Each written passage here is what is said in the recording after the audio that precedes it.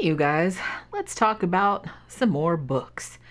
Now, here's the thing that happened, I think maybe on one of my last reviews. I can't remember which one it was, but I'm pretty sure it was one that was about one of the leisure books paperbacks that came out like in the early 2000s, I want to say. And I think in the context of that, I was talking about it not being super gross or like over the top gross in the same way that XYZ authors were. And I think one of the authors that I brought up in that, I don't want to call it a tirade, it wasn't that, but one of the authors that I brought up was Douglas Clegg. And I think I mentioned, I said, oh, I've got one of his books back there, thinking that it was like this really gross, kind of story. Now, this is another book that I read before. I read this back in 2003, somewhere around there. And I remembered liking it. So I was kind of like, okay, well, I want to do it again, read it again for this show, like I've been doing with some of the other paperbacks that I had. And then when I was reading this, I was like, wait a minute, I'm pretty sure this isn't the book that I was thinking of at all. Which again, I think is what happened when I did that book, The Rainy Season, the one that I reviewed a few weeks ago. I think I had totally got that confused with like some other book, and I think I got this one confused with some other book too, but I can't for the life of me figure out what book I got it confused with. I don't know if it's another one that I have or it was one that I checked out of the library, because like I said, I was reading a really lot of horror fiction. I bought a lot of leisure books, paperbacks around this time, so it's very possible that I could have like mixed some of them up with one another. And I'm pretty sure, so it's like, it was funny, I was like reading this and it was like, so I sort of remembered it, but then I was like, this is not the book that I was thinking about at all. And I don't even think it was a Douglas Clegg book that I was thinking about now that I'm thinking about it, but it was another one, like a leisure books one. So this book is Nightmare House. Now, the interesting thing about this, and this was something that I didn't know when I went back into rereading it, and I surely didn't know it the first time I read it. I only knew it when I was like doing a little bit of research for this show, was that this book is the first in a series. I think it's called the Harrow House series, because like the name of the titular Nightmare House is actually called Harrow, Harrow, yeah. And but the weird thing about it though, at least according to what I could determine, was that even though this was the first one written, I think it's copyrighted 1999, but this one didn't come out until 2003.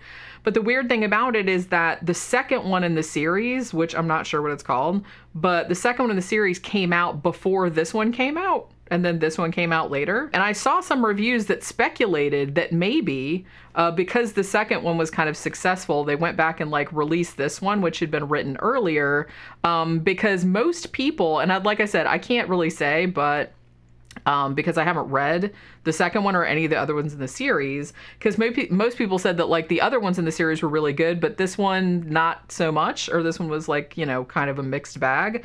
And I will agree with that too, because I kind of feel like it's weird, because the first time I read this, I remembered like really digging it. Like I said, when I thought about it later, like I was confusing it with another book, which I don't know why I did that. I guess because, like I said, I was reading a lot of leisure paperbacks around this time, and a handful of the same authors at the same time, and so I kind of like mixed some of the stories up. But I remember still liking this nonetheless enough to be like, oh yeah, that was a good one, and I have to pull that, to review on the show. But this time around, I didn't hate it, but there was just something really disjointed about it. I think that's like the best word that I can come up with. I actually liked the first half of it a lot, but then once kind of supernatural stuff started happening in earnest, it kind of lost me, which is like a weird thing to say, but I don't know. It seemed like much spookier, like at first. And then, when you were kind of just going into the backstory of the house and like all this other stuff. But then once the mystery got resolved, I was just kind of like, meh. And also I kind of felt like the paranormal stuff was like way over the top, and it seemed like it happened too quickly. There was a lot of stuff that seemed like it happened too quickly or didn't have like enough development in this maybe. And I don't know if that's just like the writing style. Like I said, I thought that I had read some other books of Douglas Clegg's. I thought I read The Halloween Man, and I remember liking that, but now I can't remember if I actually did read it or not. It was just, like I said, I've read so much stuff, you guys, that I just can't even remember, because sometimes I'll I'll be like, oh yeah, I've been meaning to read that, and then I start reading. I'm like, oh wait, I already read this book. So I do that a lot. You know, it's because I can't remember everything. You know what I mean? So basically, what the story of this is, it's set mostly in 1926, or like, you know, the early, you know, 20th century. Let's call it that. Now, our main character is a dude named Ethan Gravesend, although his real name is Esteban, which that kind of factors into like him having this name and then his name being different like later on. It's not like a huge deal, but it does kind of factor into it. But we'll just call him Ethan because that's, you know, what he's called throughout most of the book. So Ethan, I guess what ends up happening when he was a kid, and he kind of goes back and forth with this, you know, like flashbacks and stuff. When he was a kid, he used to stay with his grandfather sometimes at this really like cool mansion called Harrow, which I think is in upstate New York, or like in the Hudson Valley or something like that. Now, his grandfather was like this really eccentric dude who, he was one of those guys that had so much money. He was kind of reclusive, and he was almost like a Mrs. Winchester type, you know, Sarah Winchester type person, where not so much that he kept building onto the house, but, well, he kind of did. He would have like all these things brought over like from Europe. So he would bring over like whole entire buildings that he liked. And he had this whole like ruined cathedral type action like going on in the backyard. Like he brought it over from Europe, but he just built it exactly the way like he didn't fix it up. He just made it look like a ruin or whatever because he just liked the look of it so much. So he has this big rambling old house, and like I said, he's kind of reclusive, but he has like all this money. And I guess, I don't know, like a lot of the townspeople, I don't think there's kind of like a question about how much of a good guy he was. The weird thing about it is that like the description on the back, I think the description on the back says built by a madman, which, you know, and I know that like the blurb on the back of the book generally isn't written by the writer. That's usually written by somebody that's like, you know, wants somebody to come across and go, hey, that sounds good, and like pick up and write the book, right? So it's like marketing people. But I never got the sense as the story unfolds that Ethan's grandfather, his name was Justin Gravesend, was a madman. There was some ambiguity about it earlier, like you weren't really sure what he was up to in there, and maybe some people thought he was a little weird, but he's not really so that's a little bit of a misnomer, I guess. A little bit, not really that big a deal, but I'm just saying it makes it sound a lot more dramatic than it actually is. So he builds this house, and there's all kind of like rumors in town about it and whatnot, as there would be about any kind of like reclusive rich dude that built this bizarre mansion out in the middle of nowhere. So he ends up dying, and his grandson, Ethan, who is his only living relative, ends up inheriting it. So pretty much near the beginning, he's kind of going out and like taking possession of the house. Now, along the way, he kind of remembers very fondly, like being a kid there. And, you know, he remembers his grandfather being a lovely person, and really the only person in his family that he could relate to in any way, because his parents were like very distant, and you kind of find out why later on. I won't spoil like all the plot points and stuff, but you find out later on like why his parents like treated him the way he treated him. So he was like, he has very fond memories of being at Harrow as a child. And he also kind of has memories, which you find out later on, of the haunting around the house, because he says later on that when he was a kid, he used to see a little girl, like, you know, haunting the house and all this other kind of stuff. So it's 1926. He's taking over the house. And so he moves in, and immediately there's kind of like a little bit of friction with, she's kind of like the servant housekeeper person named Wentworth, who's one of those real kind of like busybody, moralistic, uptight kind of chicks, you know, kind of an old grandmotherly type woman. And he doesn't really get along with her all that much because, you know, Ethan is kind of like, he was married, but his wife left him. He's kind of like much more into like, he's like a modern guy, or at least, you know, modern in the terms of the early 1920s. And, you know, she's very moralistic, and it's like, you know, these people don't even go to church and all this other kind of stuff. So there's kind of like some friction there. And then there's also this other kind of weird young woman who is sort of like, I guess she's like another housekeeper, like she's the other one like on the shift or whatever. And her name is Maggie Barrow. And she's kind of like young and sort of foxy. Like, you know, she's got red hair, she's Irish, she's very fiery and like take no bullshit type of thing. And there's like a lot of people in the town think she's a witch, maybe, because she does kind of weird shit. Like, there's this great scene, actually, like I said, near the front of the, like the first half of the book is actually really good, like, because it's building up all this like mystery and stuff, where Ethan actually meets Maggie. He can't sleep one night or whatever, and he's kind of like wandering around in the gardens, and he sees her out there, and there's like all these feral cats. That's kind of another thing that plays into it. And there's all these feral cats, and she's out there like picking stuff out of the garden or whatever. And it's like she almost looks like this mystical type of whatever out there. And like that's kind of how they end up meeting. And so that goes on, and she has a son. Because I guess she got pregnant, and like then the husband took off and left her or whatever. But she kind of like, I guess she sort of lives on the grounds, but not in the big house. Like, because there's other houses like outside the, the thing for servants and whatnot. So she lives there. And a little bit of a romance starts to develop between her and Ethan. Although, again, I think that's another thing that happens like way too quickly. It seems like one of those things where he's basically like, he just meets her, and then like a day or two later he's like, well, I'm in love, you know what I mean? And it's just kind of like, and it seems like it hasn't been very long since his last wife left him, and it's just, I don't know, it's just like everything kind of happens like really quickly. So like I said, the first half of the book is actually kind of cool. Like you're kind of building up this mystery. He's talking a little bit about the history of the house, like the kind of the rumors around the house, the rumors that maybe his grandfather was into spiritualism, or had invited all these kind of like Aleister Crowley and like Lizzie Borden and like people like that had like been to the house because it had all this mystical energy or whatever.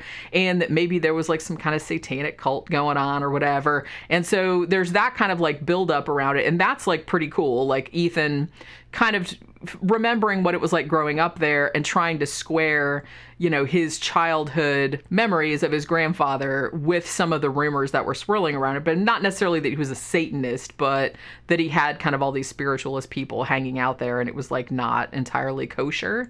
So there's that whole thing. Then right about the halfway point of the book, he's like exploring the house with Maggie and her son, and there's been like some haunting shit happening. Like he's seen the ghost he's seen like a little girl a couple of times. And as I said, he's not super surprised because he was there as a kid, and he knew that the place was haunted because he'd seen this little girl before. So he's seen her before, and he's felt like all these weird sensations, and some of the manifestations are like really big time. It's not just kind of like, oh, I saw a little wispy shadow of a little girl and heard giggling. It's just kind of like, hey, look, the whole room like looks like it's covered with ice, and like there's crazy shit, and there's like all kind of like crazy like poltergeist activity type happening. So it's funny because it's like the first half of it seems very subdued, but then like when the paranormal shit starts happening, it's just like way the fuck over the top, you know what I mean? It's a very strange juxtaposition. So yeah, about the halfway point of the book, he's exploring the house, and there's this room, because Maggie tells him something about essentially your grandfather built this house, and there's like a house inside another house, or there's like all these secret passages, and they're usually behind the mirrors and stuff. And so there's this one room that he can't get into, and it's like there's this big thing about Wentworth, the other servant, like she says she doesn't have the key, and then but they finally find the key, and they open this door. I think it's like up in the attic or somewhere, and like the doorway has been like all bricked up behind the door, and then the door is also locked. So there's like, okay, well, obviously something weird's going on back here. So they get a pickaxe or whatever, and they bust it open, and in there they find a body that's been in there for a while. You know what I mean? It's not like fresh. So at that point they have to call in the little town policeman, whose name is Pocket, and that's his name. I guess that's his last name, but that's just what everybody calls him. Everybody just calls him Pocket. So Pocket comes to the house, and basically at this point, there's like a huge exposition dump, which actually I think was probably my favorite part of the book, like where Pocket comes there, and he's basically like, yeah, I know who this body is, and I know like what all the situation is. So he just like basically tells Ethan everything that happened. From there, it seems like the denouement of the book, like the ending of it came like really, really quickly. Because what I had forgotten about when I was reading this was that, see, it looks like this long, right? So I was got to like, you know, maybe this point here, and I was kind of like, oh, okay, well, there's still like a lot left. And then I forgot that there's actually there's like a bonus novella in the back of this called Purity, which I'll also talk to in a minute. So actually the book ended like way before I was expecting it to end, because I was thinking like it's going on and on. It's like they figure out like who this body is. They figure out this whole big secret about the house. There's like all this there's a big fucking Egyptian tomb underneath in the cellar and all this other kind of stuff. So they find all this stuff. And then I was just kind of like, okay, that's cool, whatever. And then like the book just ended because, like I said, there was all this stuff left, and I thought that the book was going to continue, but it didn't. So it just like ended really quick. So I don't know if it was just because I was expecting it to be longer because I forgot that there was another novella at the end, but it just seemed like it ended kind of abruptly, which I thought was kind of odd. But yeah, so like I said, all together, like the first part of this book, I actually really dig. I liked all the stuff about the history of the house, all the stuff about the spiritualists, and maybe Maggie is a witch, and maybe this, like, it was all very like mysterious. I liked that it was set in the 1920s and stuff like that. So I kind of liked all that about it. I liked all the buildup and all the mystery and stuff. But then, like, once the ghostly shit started happening and once, you know, the body got found, it just seemed like everything just like happened like really quickly. Like I said, there's, you know, Pocket shows up to investigate the body being behind the walls. Like, you know, she'd been like walled in. Ethan's like, wait, did my grandfather do that? Cause what the fuck? So, you know, and then Pocket comes in, he's like, no, I know what the whole situation is. And then like he tells him all about it. And then from that point forward, it just seemed like the rest of the book was them like, investigate, because something bad happens with Maggie, and then they end up having to like investigate the house and finding all this stuff in the cellar. But it seemed like that needed more time, you know what I mean? I kind of feel like Ethan falling in love with Maggie, that happened way too quickly, because like I said, it's like they met and then like a couple pages later he's like, oh my god, I love her forever.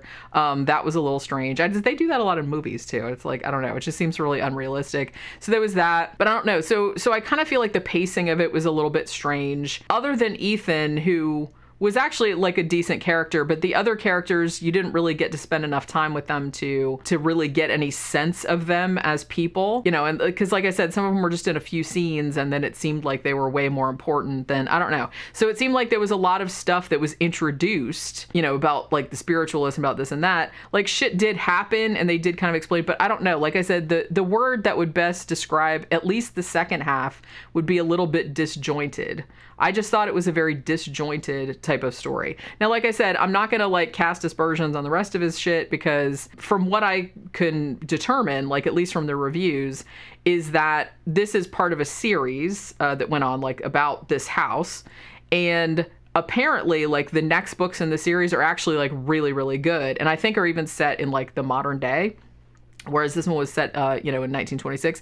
Now, I'm not saying like, because on Goodreads, this does have like plenty of like 4 and 5 star reviews. I'm not saying that, but it did seem like the 1 and 2 star reviews and some of the DNF reviews were kind of like, they all had kind of the same criticisms of it. And I can kind of see where they're coming from. I didn't get to a point where I'm like, oh, I'm not going to finish this, or this sucks or whatever. I didn't get to that point, but it did get to a point like after it got to the halfway point where I was just kind of like, I was just waiting to like get it done. And then it was just when it finished, I was just kind of like, I wasn't kind of ready to be finished with it, because I just thought it wasn't developed enough. I don't know. It's like, it's kind of a complicated thing to get across. It's just, there was so many good ideas in here, and I just felt like they weren't developed sufficiently. That's all I'm saying. Like a lot of stuff was like brought up, and then I just felt like it wasn't, because there was a lot of stuff that was brought up. Like I said, there was the whole spiritualist angle. You know, there was the whole thing with, you know, the woman walled up in the thing.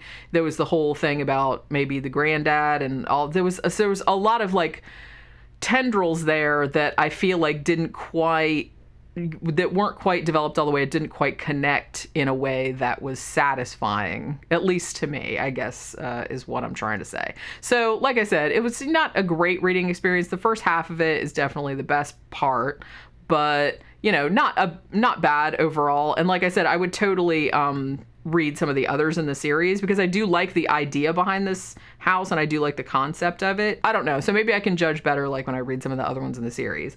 Now, again, what I was going to say, actually, the novella that's at the end of this, like I said, it's kind of like a bonus novella. It's about, let me see, I can't remember how many pages it is. It's about that long if you're like looking at it. And it's called Purity. And it's interesting because I think I liked the novella better than the novel itself, because this one, Purity, was not necessarily, I'm going to say it's not necessarily supernatural. It was actually just about this guy named Owen, who was a psychopath. He was a self-described psychopath, sociopath. He lived on this island where all of these people would, like rich people would come and vacation, and I guess his dad was like a gardener on these rich people's like property or their estate or whatever. So he had grown up being kind of in love with with the daughter of the family, like the really rich girl. So it's kind of like describes this one summer where she comes back, you know, they're grown up now, and she comes back with another boyfriend, and he's like kind of plotting how to get her or get rid of the other guy. And there's also like a Lovecraftian element too, because he worships Dagon essentially. And he has this little, like a little statue of him and shit like that. So but I liked that actually quite a bit better, even though I'm more of a fan of haunted house stuff than straight ahead, like sociopath, psychopath, serial killer type stuff. But I don't know. I thought the novella was actually like much better written. I forgot to mention this too, but the main book, Nightmare House, one of the oddest things about it, this is a very odd choice, and I'm sure he did it on purpose, but, you know, even though most of the book was from Ethan's point of view, he was like the main character, every now and then it would switch back and forth from first person to third person, like sometimes in the same chapter, like it'll go from one section where he's talking like, I did this, that, and the other, and then in the next section he's like, and then Ethan did this and that, and it's like he kind of explained why he did that, but I don't really know. I don't really know if it was justified, and in a lot of ways it was just like really confusing, and it like kind of took me out of the story. Like I get why what he was going for, I suppose. It just, I don't know, it was kind of jarring that he kept like switching back and forth like that. So that was another thing that I forgot to mention. But yeah, so like I said, it's worth reading if you like haunted house stuff. It's doing something a little bit different, like with the haunted house thing, not super different, but I don't know, I kind of like the concept behind it.